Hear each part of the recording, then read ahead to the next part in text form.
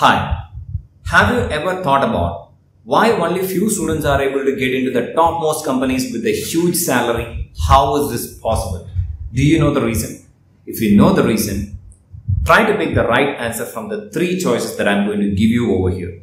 So the first choice is that they are too lucky to get that job. And the second choice is that well-preparedness.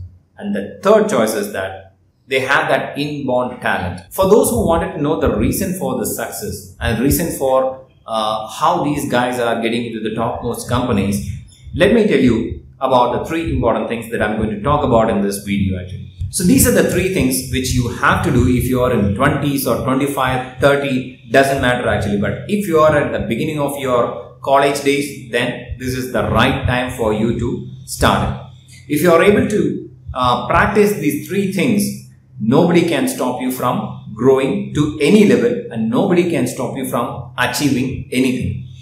But one thing you have to keep in your mind is that these are the three important things that you have to do consistently.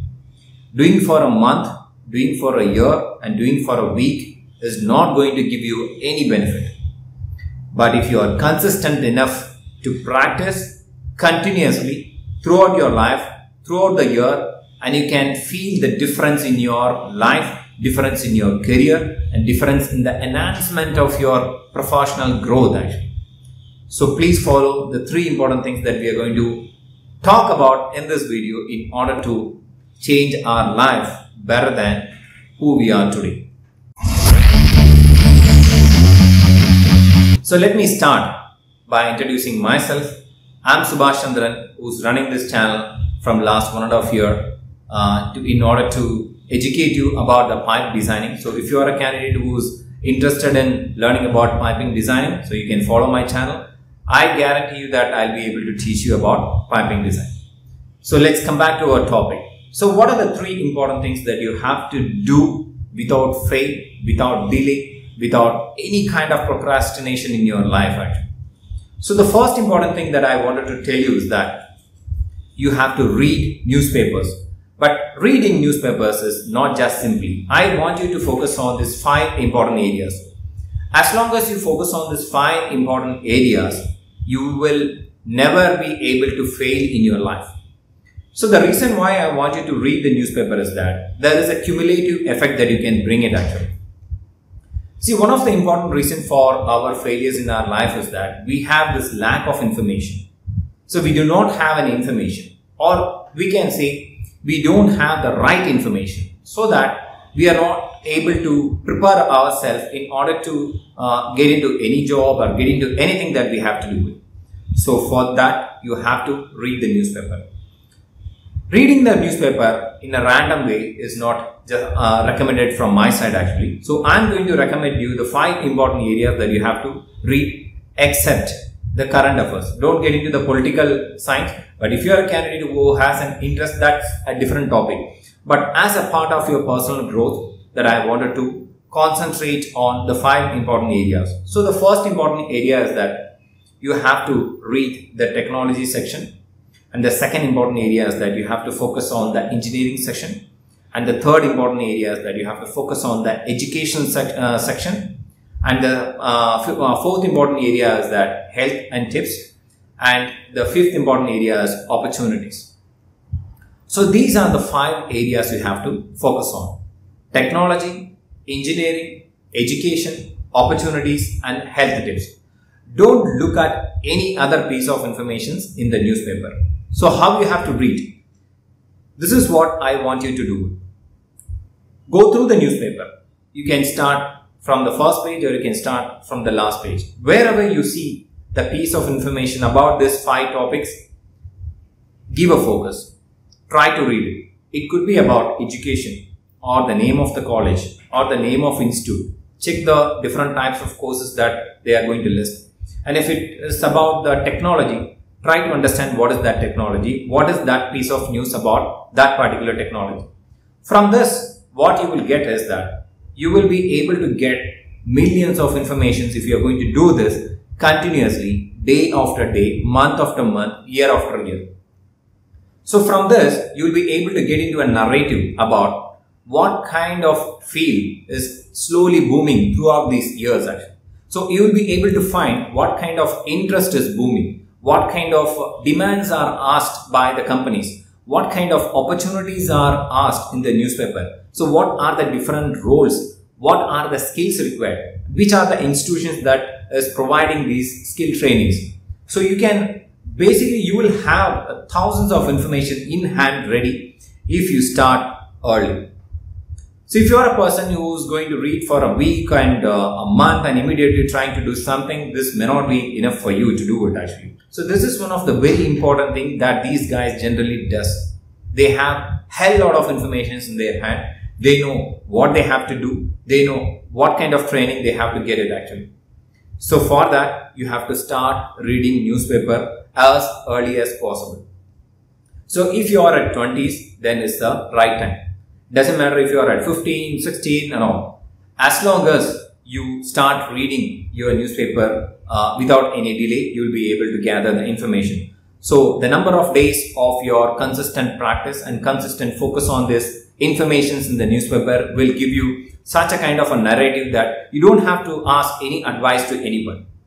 Most of us don't do this thing in daily basis. We do only when we wanted to have an opportunity, wanted to know about something, but without any goals, without any deadlines. You have to do this as a general daily practice. Like you eat, like you take bath, like you brush, you have to do this. And the cumulative effect, you cannot imagine about it. It is going to be huge. The potential, the benefit that you're going to reap up from this kind of a practice is going to be huge. Please take this seriously and try to practice it. So this is the first important thing that I wanted to tell you about. Now let's go to the second important thing. The second important thing that I want to talk about is develop the prospering and good habits. So basically develop the good habits. Why am I talking about this? Because good habits are the only habits which will help you to prosper, help you to grow, help you to move from one point to another point. At the same time, bad habits will push you down, will make you feel uncomfortable, make you feel unconfident, make you feel completely a loser. But the good habits will help you to move from any point of your life to a higher level. You can reach, you can enlighten yourself, you can learn many things actually. It will act as a medium for you to travel towards a success. So that is the importance of good habits. So what I want you to know is about, you have to know what are the good habits that you have to cultivate. For this, let me just guide you with one simple book, which is, that is one of my favorite book, and the name of the book is Atomic Habits.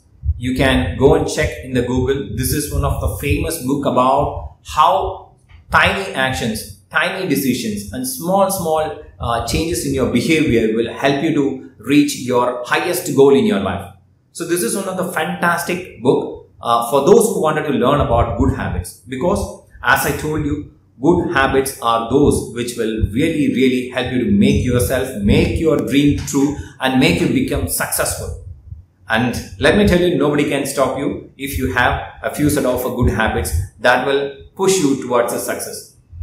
But I wanted to give you some of the examples about good habits. So one of the first good habit that I wanted to tell you as an advice is that try to focus on fitness, because if your fitness is not in good condition, you cannot achieve anything. You have to run after your health. But if your health is strong, your fitness is strong, you can do n number of things in life. You can do n number of things. There is no limitation at all. And the second important thing that I wanted to focus is that try to improve expert skill, or try to gain more knowledge on one particular area. It could be anything. It could be coding, it could be a swimming or a sport or anything, but try to become a specialist in one particular area. So that is a very important thing, because see, in this world at this point of time, this is one of the important things that many are missing. People are just getting random informations about many areas which is not helping at all actually. But if you are an expert, there are thousands of demands for you. Please listen to this carefully. There are thousands of demands for you. Right now, most people, most organizations are looking for the experts because we have a lack of expertism at this point of time. So try to learn any one particular area and try to improve your level of knowledge. Go in depth, study everything and try to become an expert in that particular field. So this is my second advice that I would like to give you as a habit. You can dedicate certain time in your life and you can cultivate this kind of knowledge in one particular area. And the third important habit that I wanted to tell you is that try to avoid abusive languages.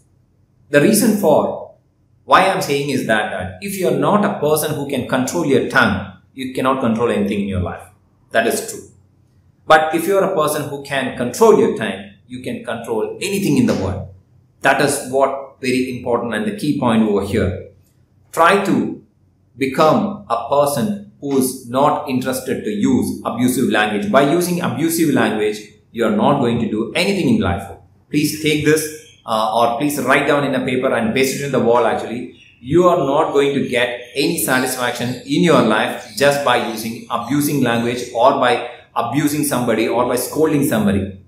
So cultivate a habit of a person who doesn't wish to use an abusive language so that you will be able to control your tongue, you will be able to control your words actually. By this, you will be able to develop such a kind of a consciousness that you will feel such a kind of an alertness in your actions, in your body language, in your speech. This will indicate that you have such an uniqueness that you respect others. Respecting others is one of the best quality for a human being to have. So for that, you should not use an abusive language. So these are the three important habits that I wanted to talk about. There are many different habits are there as a good habits. That is what I am telling you. Please go and read this book, Atomic Habits. You will be able to get how good habits can help you to become successful. Now let's go to the third point that I wanted to talk about. It is about English fluency. Yes, I am talking about developing core English proficiency in English language in terms of writing, in terms of speaking, in terms of listening. Because English is one of the most important language that is needed for a professional growth. So you have to have speaking proficiency, writing proficiency and listening proficiency. So how to get it? There are n number of ways. From my experience, what I had gone through and how I had prepared. Let me tell you, when I was out of my college, I was completely zero. I was shattered by the dreams that I had because I was not able to speak single line in English. So I can even tell you, even I am not good at this level.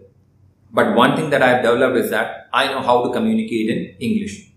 I am confident now. Though my grammar is not good, though my vocabulary is not good, though I am not a good English speaker, but I don't have a fear in speaking in English because I've developed such a mindset, such a quality in me so that I can speak English confidently. So let me put you in an order actually. So how I have developed this English communication. So when I started learning this, English, so this is what I observed and I wanted to improve it. For this, the first thing that I did is I tried to copy this conversation at hotel, conversation at restaurants, conversation at schools, conversation at market. So there are n number of conversations available in internet, right? I used to write down and I used to mono act between the persons from either side, from this side and on the other side, so that I felt that I can communicate, because reading English is completely different and speaking English is completely different, right? So I wanted to have both a kind of in English where I can speak well and as well as I can write well and I can listen well actually.